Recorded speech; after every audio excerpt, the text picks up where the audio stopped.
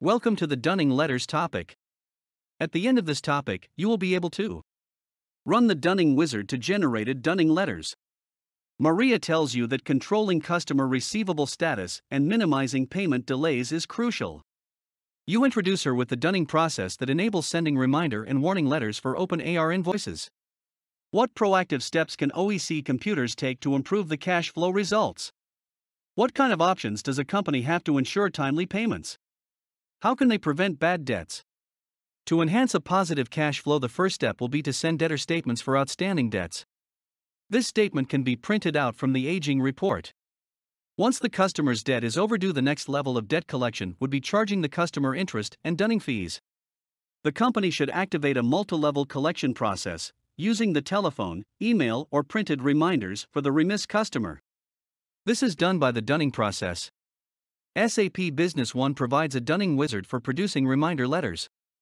The Dunning wizard enables you to create and send letters to customers that have not paid their open invoices within a given time range and reminds them of their overdue payments.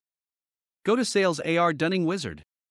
The Dunning wizard runs through all the customers, checks all outstanding AR invoices and transactions that represent debt, and enables you to print and send or email reminder letters of different levels of severity. In addition, service invoices are created automatically for interest and Dunning fees during the Dunning wizard run. This way, Dunning interest and fees are reflected in the business partner account balance. For this purpose, you need to configure the Dunning system. To configure the Dunning system, go to the Administration module. In the Setup menu, choose the Business Partners submenu and then the Dunning Terms option. In each Dunning term, you can define multiple levels of Dunning letters. This definition will set the automatic creation of Dunning letters. For each level, you can define when to send the letter, how much fee to charge per letter, and whether to charge interest or not. A best practice would be to make each level more severe. Let us examine the example shown in the image. In the first Dunning letter, the effective after field states the value 30. This means that 30 days after the due date of the open invoice, Dunning letter 01 will be recommended for issue. Dunning letter 02 will be issued 10 days after Dunning letter 01 was issued. Dunning letter 03 will be issued 10 days after Dunning letter 02 was issued. You can also see that every letter will invoice the customer a fee of 5, plus an interest amount. When you select at least one interest option in one of the levels, the bank interest % section appears at the bottom with the relevant fields for you to define. In the annual interest rate field, define the rate to be used in calculations in the Dunning letter. In the automatic posting field, specify whether to automatically post interest and fee, interest only, or fee only when creating a Dunning letter for a customer. If you choose to automatically post interest and/or fee, a service invoice is created in the Dunning run that posts the interest and/or fee.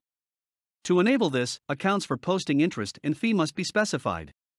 The default accounts are taken from the GL account determination. However, you can change this setting by choosing the browse icon and specifying different accounts. You can also choose not to post any interest or fee. You can edit the default Dunning letters in the Report and Layout Manager, which is found in the General Setup area of the Administration module. Each customer must be assigned a Dunning term. It is possible to set up a default Dunning term for new customers on the BP tab in the General Settings. The Dunning term will appear in the Customer Master Data record on the Payment Terms tab. Once a Dunning term is selected for the business partner, the automatic posting field appears.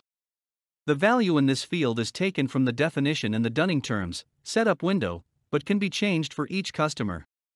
Now you can run the Dunning wizard to view delinquent customers and send Dunning notices, as well as service invoices for interest and Dunning fees. After running the Dunning wizard, you can also track the last level of Dunning letters in the Accounting tab of the Master Data. SAP Business One can display open transactions of connected vendors in the Dunning wizard recommendation report. When Maria, the accountant, runs the Dunning wizard, she also considers the debts of OEC computers to connected vendors before sending Dunning letters.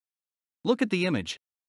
This is a recommendation report for the business partner MaxiTech, which is both a customer and vendor of OEC computers. The customer and the vendor master data are connected. Therefore, the recommendation report displays the open transactions of MaxiTech, the vendor, as well. Note that to display transactions of connected vendors, you have to check the Consider Connected Vendors box while running the wizard. Also note that the open balance of vendors and the open balance of customers are displayed separately and thus do not affect any customer dunning calculation or the content of letters. To learn more about connected business partners, refer to the Customers and Customer Groups topic. Here are some key points to take away. The Dunning Wizard runs through all customers and checks all outstanding AR invoices and transactions that represent debt. The Dunning Wizard enables you to email or print and send reminder letters with different levels of severity. Automatically create service invoices for interest and dunning fees. View connected vendors' open transactions. In the Dunning Terms window you set the Dunning letter levels, the fees and interest for each level, interest level and GL account for creating the automatic invoices. In the Business Master data, you can configure and monitor dunning information of a customer. You have completed the topic on cash management reports. Thank you for your time.